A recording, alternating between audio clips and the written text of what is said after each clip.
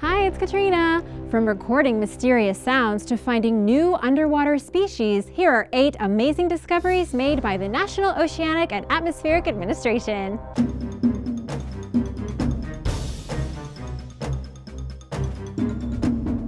Number 8. The stern of a World War II destroyer. Around 1:50 a.m. on August 18, 1943, a World War II destroyer called the USS Abner Read was rocked by a huge explosion while conducting anti-submarine patrol in the waters off Alaska. Over 90 soldiers fell into the water as the stern was separated from the rest of the ship. 20 men survived, the remains of one was retrieved from the Bering Sea, and the remaining 70 were never found.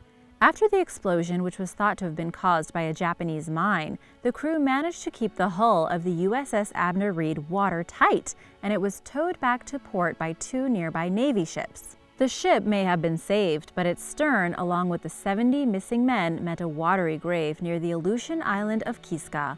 For the next 75 years, the stern rested on the sea floor. On July 17th of last year, a team funded by the NOAA called Project Recover discovered the remains of the USS Abner Read in the waters off of Kiska.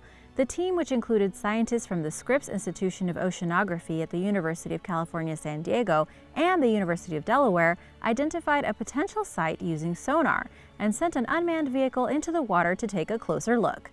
And there it was. The 75-foot-long, 18-foot-high, sea life-encrusted stern was found in 290 feet of water. The Sunken Military Craft Act of 2004 protects wrecks like Abner Read and their contents from being disturbed, damaged, or removed. Although the Act provides for exceptions on the basis of historical, educational, or archaeological value, the USS Abner Read will remain at its resting place. For one, the wreck is a potentially life-threatening safety hazard to divers due to its twisted metal and sharp edges. More importantly, however, the site represents a war grave for those who perished at sea. The U.S. Navy believes in leaving this final resting place undisturbed. Number 7. New species.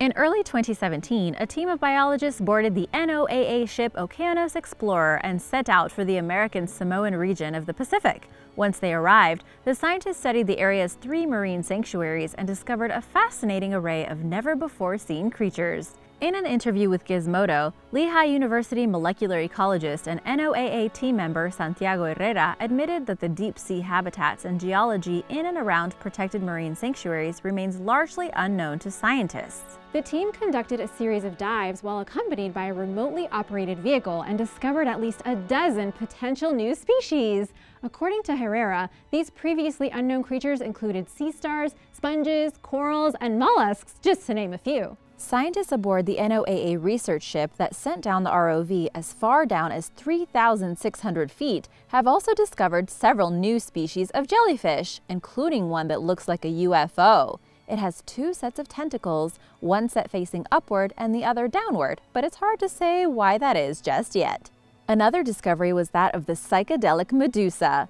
This jellyfish hovers just above the sea floor, while its tentacles reach out all around, ready to sting its prey. Other remarkable finds are a venomous sea anemone with a distinct pink hue, nicknamed the Venus flytrap, and an armored sea robin that can move across the ocean floor by using its modified fins as legs. They are hoping to increase public interest and support to continue to explore these unknown parts of the ocean. Number 6. A deep-sea coral reef.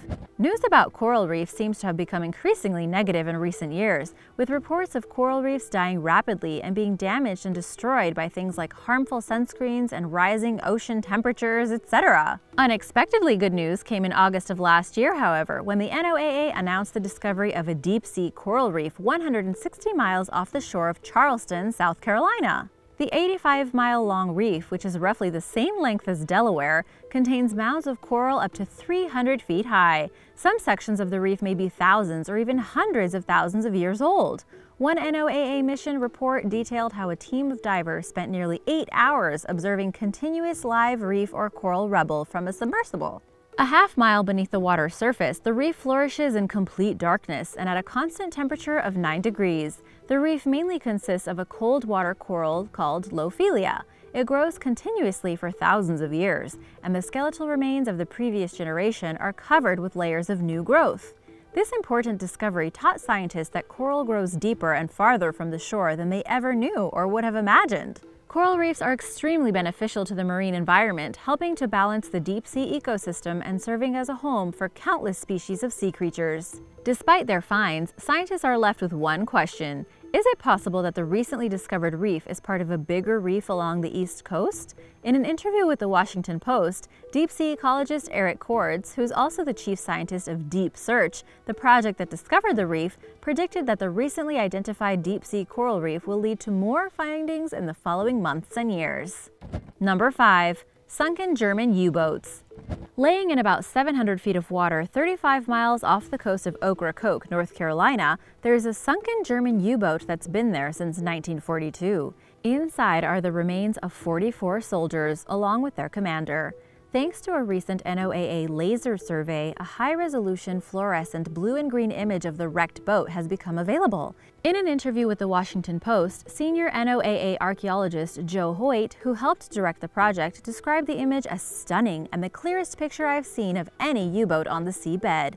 Thanks to the advanced laser scan, researchers have confirmed things about the wreck that they were previously unsure or unaware of, including the mysteriously intact condition of the boat.